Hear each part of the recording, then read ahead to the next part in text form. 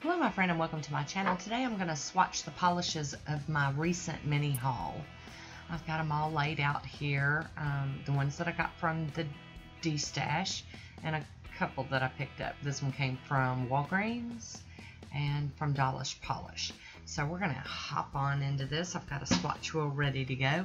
And we're going to start off with this Vampy Matte. It's a red with little black flecks in it. And it's just insane pretty. And it is called Undead Red.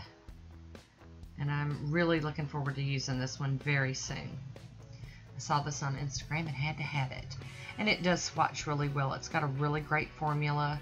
It is going to definitely need 2 coats, at least on the swatch wheel. It might need 3 on the nail. I'm not sure because I haven't worn it yet. But we're going to do 2 today on the swatch wheel. And it has got this purple pink shimmer in it that's just calling my name. And next is this one from Square Hue. I can't pronounce it, but it's from November 2014, so it's an old one.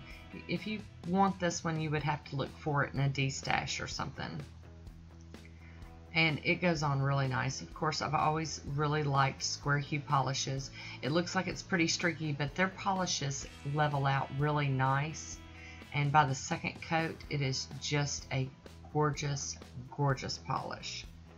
It's kind of a eggplant color and it's got some shimmer in it. Ugh, loving this shimmer.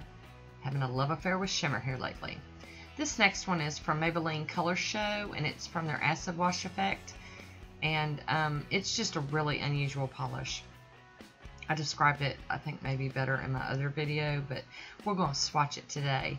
And right now I'm thinking, ooh, this is not doing so good. But I can rest assured you, it does build up very nicely in 2 coats. Just that nice baby blue with those matte white glitters in it. And this is from Arcan Lacquer. Trying to look at it. And it is Luna Madness. And it's a jelly, as you can see.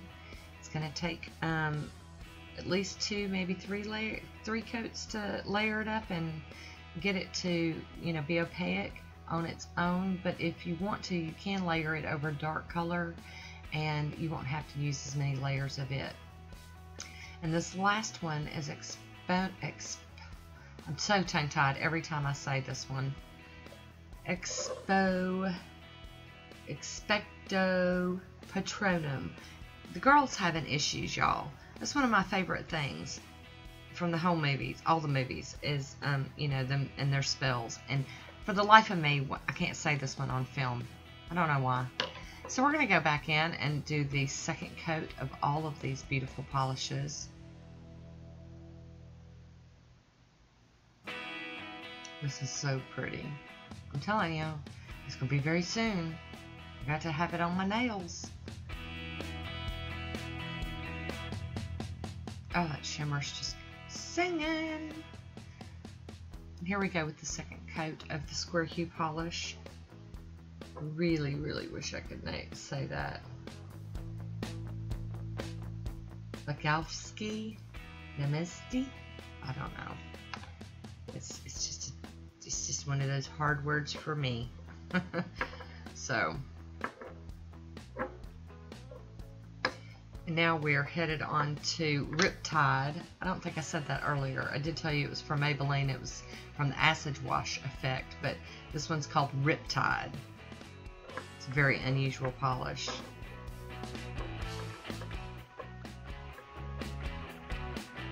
And for the second coat of Luna Madness from Arcan Lacquer.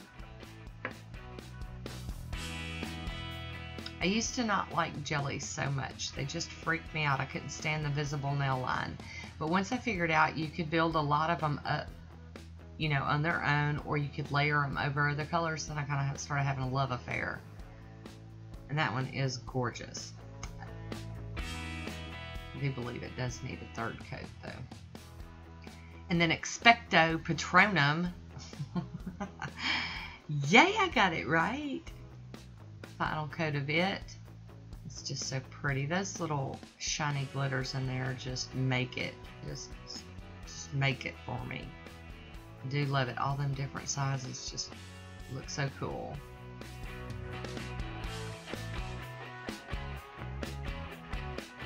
I really did like all of these. I am going to go ahead and do that third coat on this one here, Luna. It does dry down and it brings the glitters to the top, but it's not super textured. I will, of course, put a top coat on it when I wear it, because I just can't stand things getting caught up on my clothes or in my hair. It's a buzz killer for me, and I don't need nothing like that. But you can see this one looks really, really good on with that third coat. It just adds depth and it cleans up all those little see-through spots. Just insane. So we've got Undead Red by Simple Colors. We've got the Unnameable by Square Hue. We've got Riptide. We have Luna Madness and Expecto Patronum. So I hope you enjoyed this. Leave me your comments down below and let me know what you think about these. Which one's your favorite? I would love to hear from you. That is all I have for today. I hope you enjoyed. And until next time, be good to yourself. I'll talk to you soon. Bye.